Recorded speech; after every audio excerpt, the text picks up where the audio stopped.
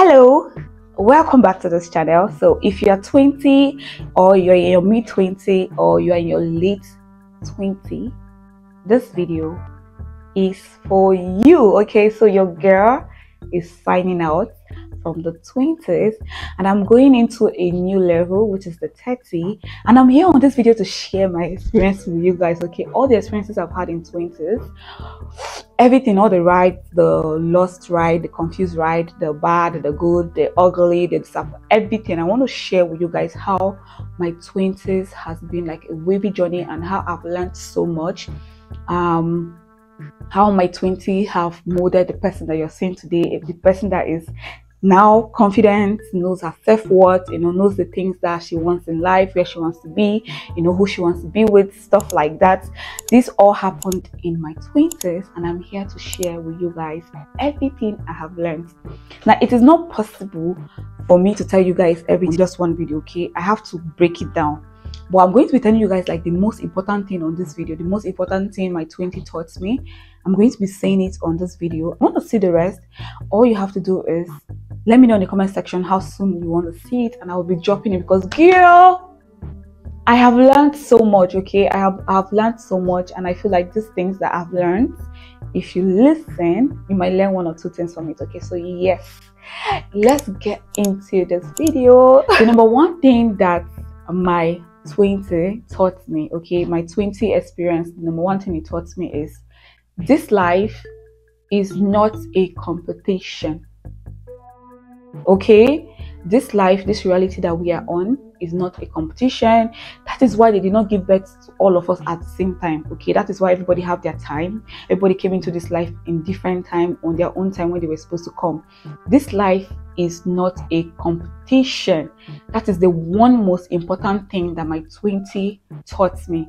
Girl, everybody have their path, everybody have their purpose, everybody have the reason why they are on this reality, why they decided to come, why they made the agreements to come into this reality. So everybody have something they need to fulfill, and nobody is actually heading on the same path. Okay, each and every one of us have our paths. We have everything we need to accomplish, and it is different from the other person's own path. Okay, so it cannot be a competition when you're not working on the same path.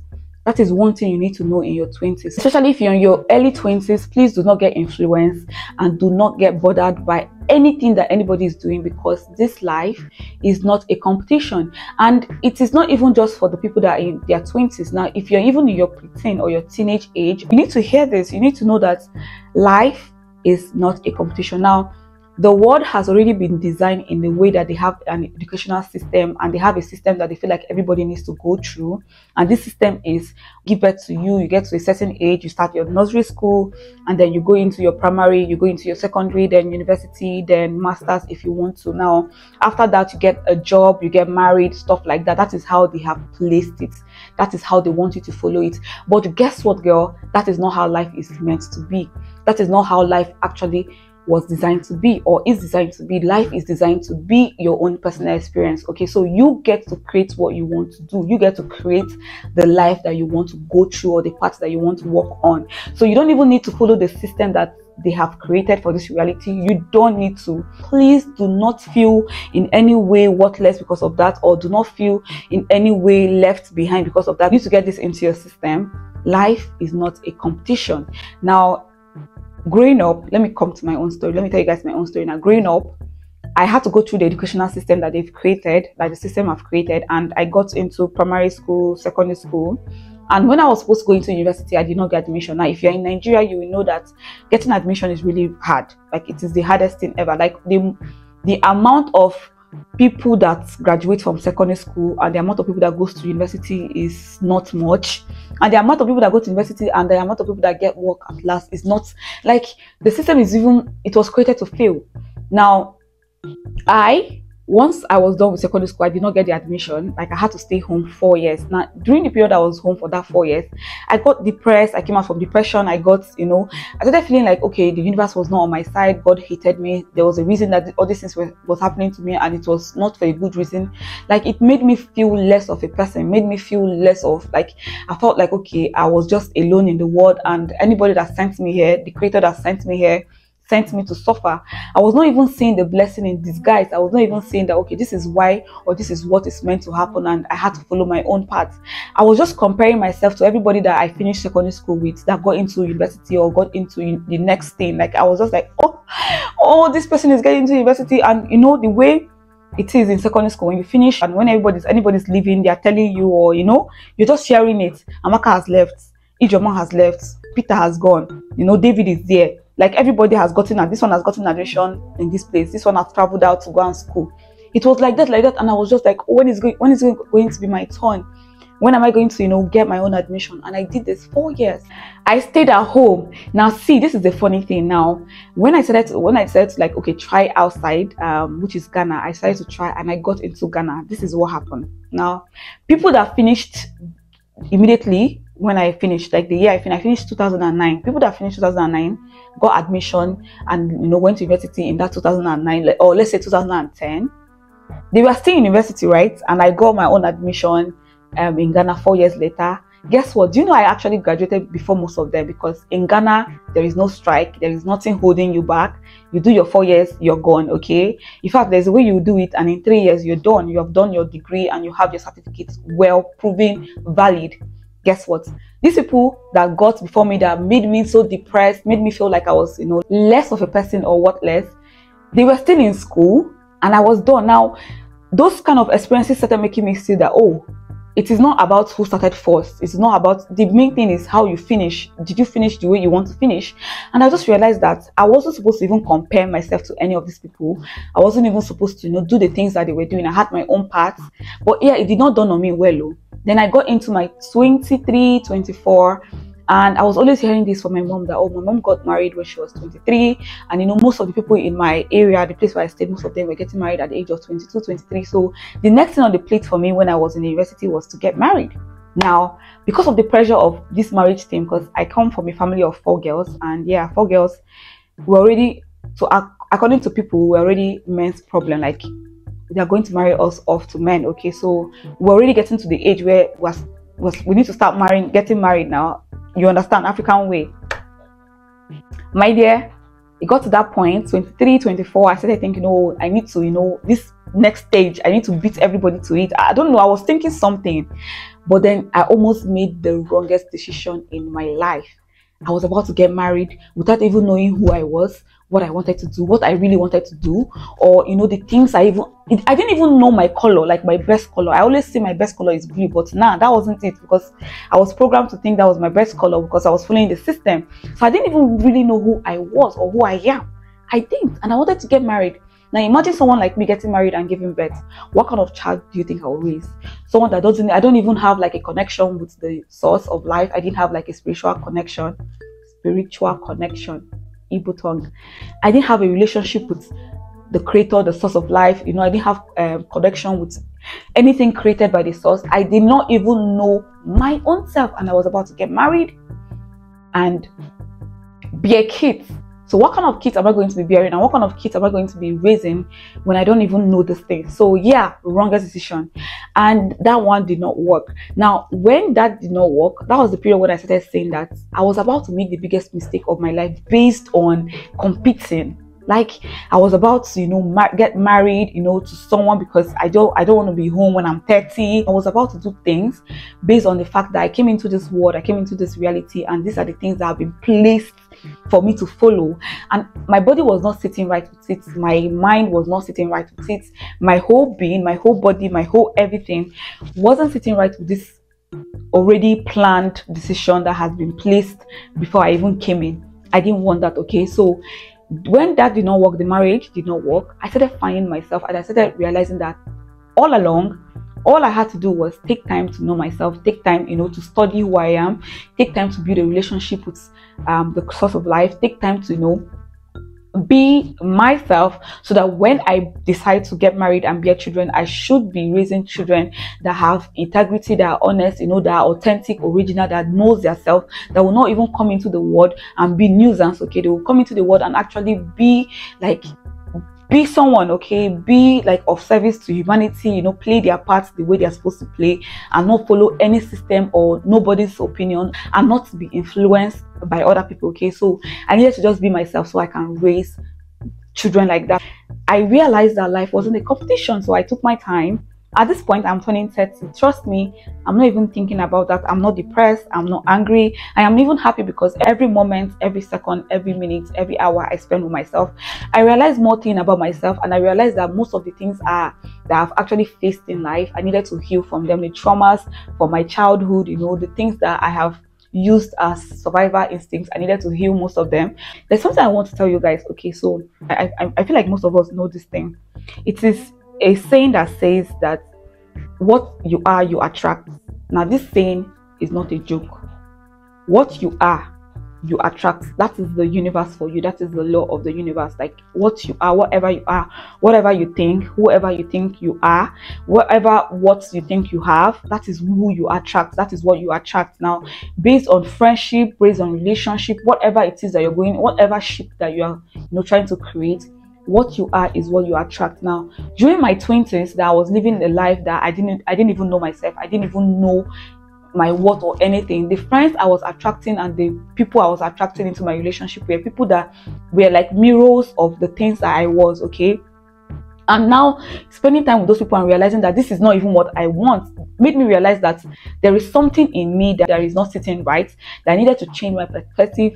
My perspective about life. I needed to, you know, really take time and really understand myself, you know, take time away and really get to know myself so I can mirror someone that already know their self. So I was meeting people that were either confused, lost, or needed healing, or broken in some way because of that. That's who I was. I was like someone that was being led. So I was meeting people that are being led, like sheep.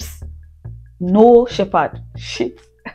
You guys should know this. If you're in your 20s, you are your mid-20, late 20, please know that life is not a competition. If you don't have your car now, it does not mean you will not have later. Okay, if you're meant to have, you're going to have it. It has been placed for you before you came into this reality, so you're going to get it. If you don't have children yet, it is not the end of the world, girl. If you're meant to have children in this reality, you're going to have them. If you don't have a love life yet, the person that is supposed to come into your life, the main true love of your life, is at the other end of your healing. It's at the other end of you getting to know yourself. So take your time. Why is it that most of the people in their 20s don't like spending time with themselves? They like to be outside. They like to, you know, do. Take your time to learn who you are, know who you are, stand by who you are. Okay, take your time to know what you stand for. Whatever you stand for that. Privately or publicly, be yourself, be your authentic self, so you can reflect that to the universe and it will bring back, you know, what you deserve, what you are. Okay, so I don't know, spend time with yourself in your 20s. Please do not feel depressed. Do not feel that you're like behind. You're never behind. You have your path.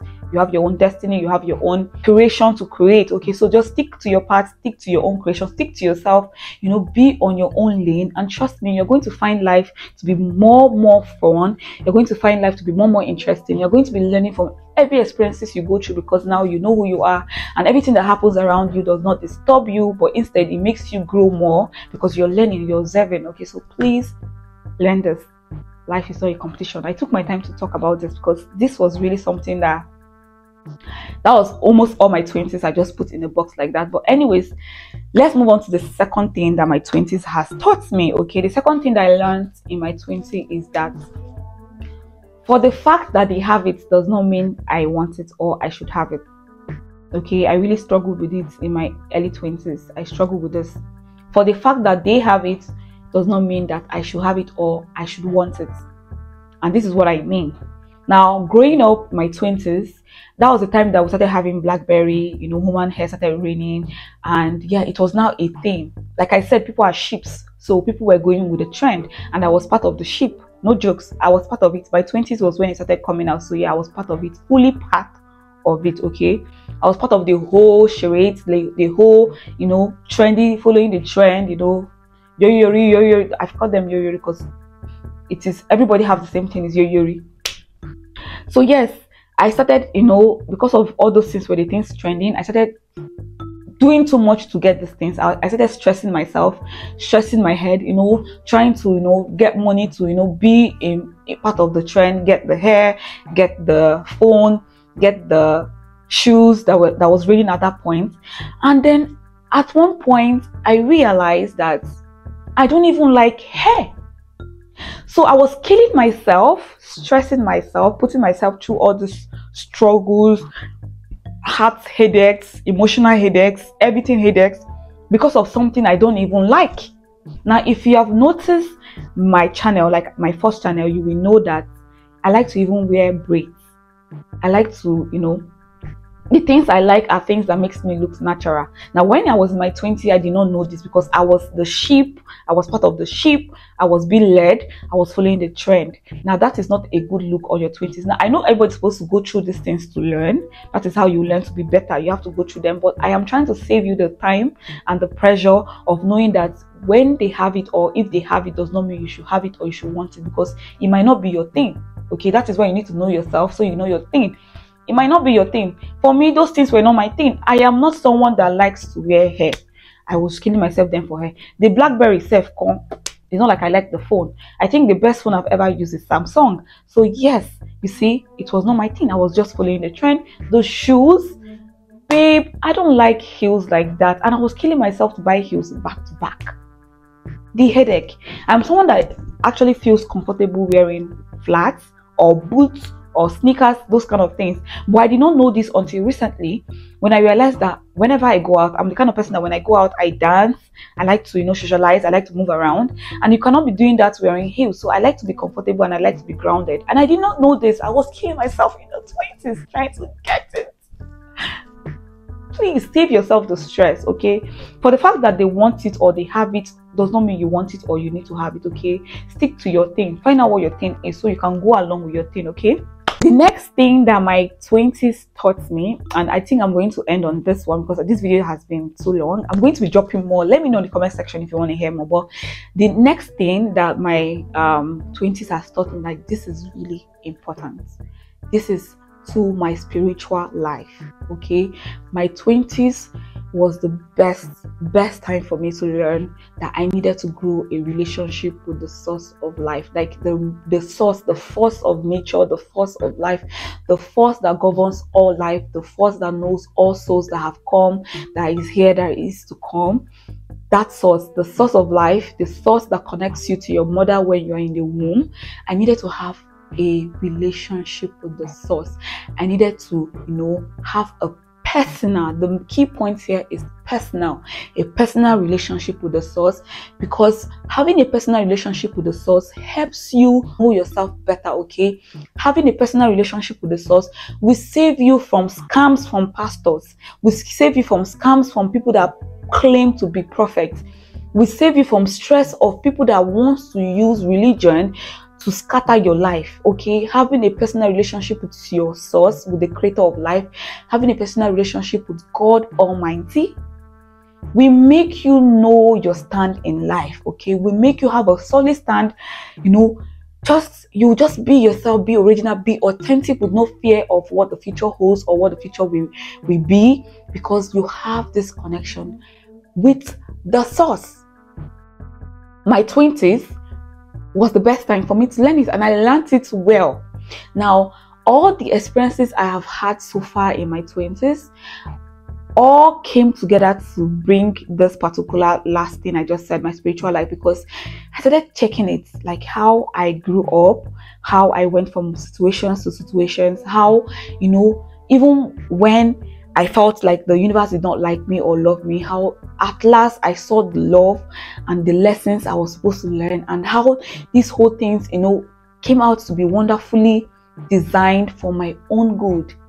And this satisfaction that I have had from these experiences is making me very sure of my 30, because I feel like my 30 is going to be wonderful, okay? So I don't know. I want to end this video here, and I want to end this video by saying, if you stick with me till I get to 40, you're going to be hearing the wonderful experiences I share about my 30s, okay? Because 20s has been like the real school for me, okay? The school of life, the basic school of life is in my 20s. My 20s was the real school of life for me, because I learned, because I observed because I swallowed, I sucked so many in, I let go so many things. I was curious, everything I was curious about, I tried, and I realized these things and not for me, and this is what is for me. It all happened in my 20s, so I know it's going to happen for you. If you pay really close attention to your experiences, you're going to get there, you're going to understand everything, and you're going to put one and one together to get to, to your own alignment. But anyways, these are the things that I've learned in my 20s. More videos to come, okay? This is not the end. I have so much I have learned. I have so much I want to share with you. I am so happy, and I want to share them with you because, girl, I want your 20s to be like a smooth ride for you. I don't want you to go through the waviness I had to go through, especially with friendship, with relationship, with all the ships I tried to build in my 20s, not knowing I was mirroring exactly everything I was inside, okay? And yeah, that was not a good feeling. And I'm going to be sharing more on the next video that I share about my 20s. But anyways, please wish me happy birthday on the comment section, and just say big ups 30, okay? More great things happen in my 30s, okay? Say a prayer for me. I love you guys so much. I hope everything I have shared here is able to, get you into that point of confidence about your future, about if you're in your 20s, early 20s, about your mid 20s, if you're in your mid 20s, about your late 20s, and if you're in your late 20s, about your 30s. I hope this video has given you a solid ground on that, okay? Thank you so much for sticking to the end. I love you guys so much. I can keep saying that because I love you guys so much. And I will see you in my next video. Bye.